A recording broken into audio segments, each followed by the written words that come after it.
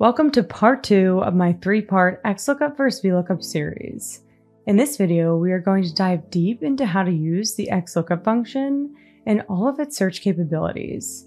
XLOOKUP is the modern successor to the OG VLOOKUP function because it is much more flexible and addresses a lot of VLOOKUP's constraints. If you are unsure how to use VLOOKUP, I recommend watching part 1 of this series linked below to learn how to use the function and its limitations. Now let's learn how to XLOOKUP.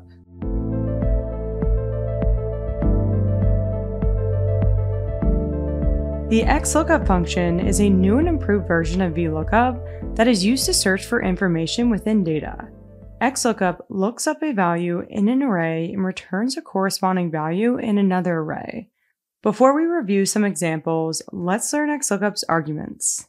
The first argument is the lookup value, which is the value you are searching for. Here we are looking up which state Bill Bates lives in, so Bill Bates is the lookup value. The following argument is the lookup array, which is the row or column of data that you are searching for the lookup value in, which in this case is the name column. The third argument is the return array, which is the array that contains the value that you want to return. We want to know which state Bill lives in, so the state column is the return array. The next 3 arguments are optional arguments that determine how XLOOKUP searches for the lookup value and what to return if the lookup value isn't found. The if not found argument is a default value that XLOOKUP returns if it can't find the lookup value. Match mode determines whether to search for an exact match, an approximate match, or a wildcard match.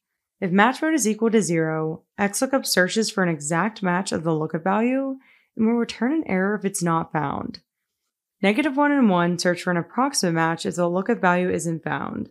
-1 returns the closest value less than the lookup value, and 1 returns the closest value greater than the lookup value. Lastly, if match mode is equal to 2, XLOOKUP will search for a wildcard match. Unlike VLOOKUP, if you omit this argument, XLOOKUP will default to an exact match search, so you only have to enter this argument if you want to find approximate matches. Lastly, the search mode determines how the function searches for the lookup value. If search mode is equal to 1, XLOOKUP searches for the lookup value from the first value in the lookup array, while -1 searches from the last value. If you omit this argument, XLOOKUP defaults search mode to 1 and will search from the first value. Now that we know XLOOKUP's arguments, let's look at a few examples. Here we have sales data, and our boss asked us to research the sale ID and send him the representative it's assigned to. We can quickly look up this information using the XLOOKUP function. To look up the representative corresponding to this sale ID, first enter the XLOOKUP function followed by an open parenthesis. Next, we need to enter the value we are searching for as the lookup value. So I'm going to select the sale ID in cell B3. The next argument we need to enter is the lookup array argument, which is the row or column that we are searching for the sale ID in. So I'm going to select column B of the sales data table. The last argument we need to enter is the return array argument, which is the array of data that contains the corresponding value we want to return.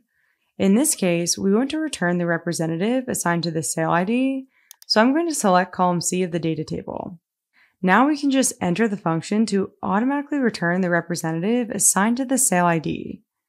Next, let's look at how to use XLOOKUP's optional arguments. Here we have the same example, and we want to look up a new sale ID, but when we enter it into cell B3, XLOOKUP returns an error. This is because the sale ID actually doesn't exist in this data table, so XLOOKUP couldn't find the value. Instead of having XLOOKUP return an error, we can use the if not found argument to set a default value to return if the sale ID doesn't exist. For example, let's say we wanted to return does not exist if someone searches for a sale ID that isn't in the data table. To do this, all we would have to do is enter does not exist in double quotations as the if not found argument and just enter the function. As you can see, XLOOKUP now returns does not exist instead of an intimidating NA error. Let's look at another new feature of XLOOKUP, the search mode argument. Search mode allows you to search for the lookup value from the bottom of the data table. For example, here we have a list of employees' positions along with their start date, and we want to know Taylor's current position. To return Taylor's current position, we need to search for the match that is closest to the bottom of the data table. To do this, enter the XLOOKUP function, select Taylor's name as the lookup value, the employee column as the lookup array, and the position column as the return array.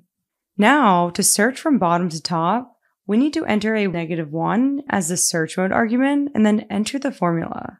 As you can see, XLOOKUP returns sales representative instead of customer service because this value corresponds to the first instance of Taylor swooped from the bottom of the data table. Another huge improvement of XLOOKUP is its approximate search functionality. Unlike VLOOKUP, XLOOKUP can return the closest value that is greater than or less than the lookup value and does not have to be sorted in a particular order to find an approximate match. For example, here we have sales, sales goals, and percent to goal for each employee, and we want to know which employee will most likely hit their sales goal next. So we need to find which employee has the closest percent to goal that is less than 100%, because that indicates that they haven't reached their goal yet. To do this, enter the XLOOKUP function, select 100% as the lookup value because we are searching for the employee who is closest to hitting 100%, select column E as the lookup array, column B as the return array, and now we need to use the match mode argument to search for an approximate match. To find the closest value less than the lookup value, we need to set the match mode equal to -1 and then enter the function.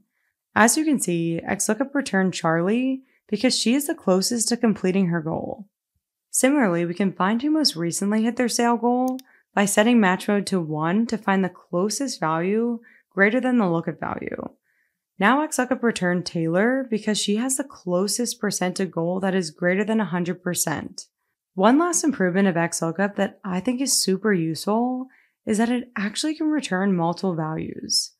For example, here we have sales data and want to return the entire row corresponding to the sale ID. Instead of using the XLOOKUP function 4 times to look up each value, we can look up all the values at once by including each column in the return array. So all we would have to do is enter the XLOOKUP function, select the sale ID as the lookup value, column B as the lookup array, and now here's the trick. Instead of selecting one column as the return array, we can select columns C through F, and XLOOKUP will return the value corresponding to the sale ID in each column within the range.